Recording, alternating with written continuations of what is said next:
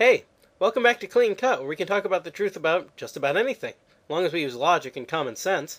This season, we're discussing what it means to be more like Jesus. Many Christians place a lot of stress on becoming more like Jesus, but what exactly does that mean? Curing illnesses? Multiplying loaves and fish? Walking on water? Fortunately, not all of the qualities that Jesus demonstrates in the Gospels are quite as hard to attain as those.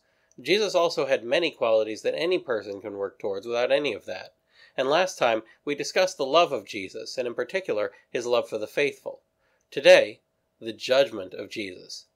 People often think of judgment as a scary thing that ends with people getting hurt, but not all judgment is a form of condemnation, as we'll see. Let's begin with the example of the centurion that we talked about briefly in the last episode.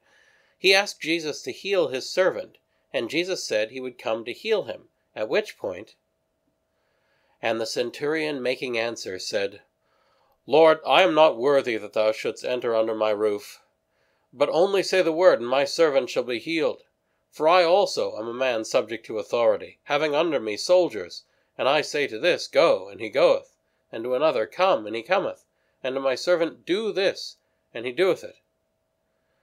And Jesus, hearing this, marveled, and said to them that followed him, Amen, I say to you, I have not found so great faith in Israel." Matthew 8, 8-10.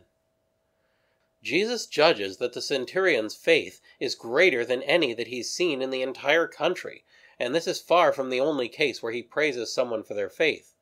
By contrast, "And when the Sabbath was come, he began to teach in the synagogue, and many hearing him were in admiration at his doctrine, saying, How came this man by all these things? And what wisdom is this that is given to him? And such mighty works as are wrought by his hands. Is not this the carpenter, the son of Mary, the brother of James, and Joseph, and Jude, and Simon? Are not also his sisters here with us?" And they were scandalized in regard of him.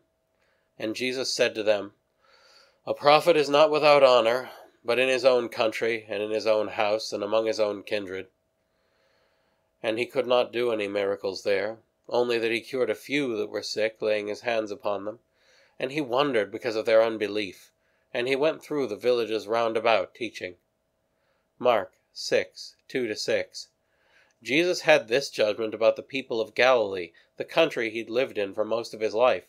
Their lack of faith was considered remarkable by him, so only a few miracles were performed there.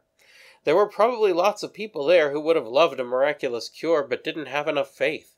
Meanwhile, the centurion's servant was healed without Jesus even needing to visit. Jesus recognized and rewarded the virtue of faith when he saw it, but not people who were only pretending to be virtuous. We should try to do the same. "There came to him a woman having an alabaster box of precious ointment, and poured it on his head as he was at table. And the disciples, seeing it, had indignation, saying, To what purpose is this waste? And Jesus, knowing it, said to them, Why do you trouble this woman? For she hath wrought a good work upon me." Matthew 26, 7, 8, and 10. Jesus was in no hurry to nitpick when good things were being done. As long as the person was doing good for a good purpose, and not out of pride or a desire for popularity, Jesus was happy to acknowledge the good they'd done publicly. We should never be afraid to point out when others do good things, especially selflessly. However, Jesus also pointed out that certain kinds of actions shouldn't be judged to be evil. "Not that which goeth into the mouth defileth a man, but what cometh out of the mouth, this defileth a man." Matthew 15:11. Like Jesus, we shouldn't judge people based on what they eat or drink, but on what they say and do. Eating pizza instead of spinach won't affect the state of your soul, but committing slander against someone else will. Simon Peter answered and said, Thou art Christ, the Son of the living God. And Jesus answering said to him, Blessed art thou, Simon Bar-Jonah, because flesh and blood hath not revealed it to thee, but my Father who is in heaven. Matthew 16, 16-17. And he began to teach them that the Son of Man must suffer many things, and be rejected by the ancients, and by the high priests, and the scribes, and be killed, and after 3 days rise again. And he spoke the word openly. And Peter, taking him, began to rebuke him, who, turning around and seeing his disciples, threatened Peter, saying, Go behind me, Satan, because thou savorest not the things that are of God, but that are of men. Mark 8:31-33. Of all the judgments of Jesus, these two verses represent probably the largest extremes, and both took place within a relatively short time and about the same person. Peter was referred to as blessed by God for identifying the divinity of Jesus, then shortly after denounced as Satan for trying to talk Jesus out of his mission of sacrifice.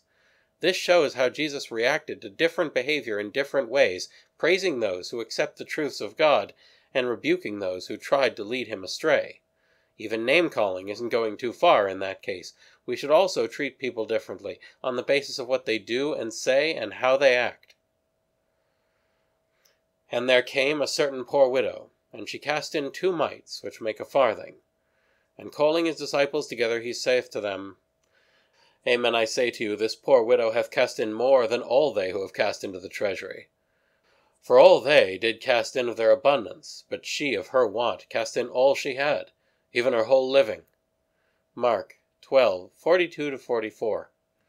The final point about the judgment of Jesus is in how he recognized the value of a good act. All good acts are good, of course, but the act that's best is not the one that does the most good or prevents the most harm. It's the one that's hardest for the person making the sacrifice. Harder good deeds are more meritorious precisely because they're harder and more costly to do. Jesus recognizes the struggle that people go through in doing good for others, and like him, we should never assume that people who do more good are more good. Sometimes the smallest sacrifices can be worth the most.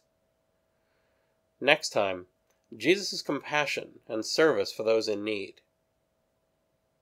That's all for now, so keep asking questions, and thanks for watching.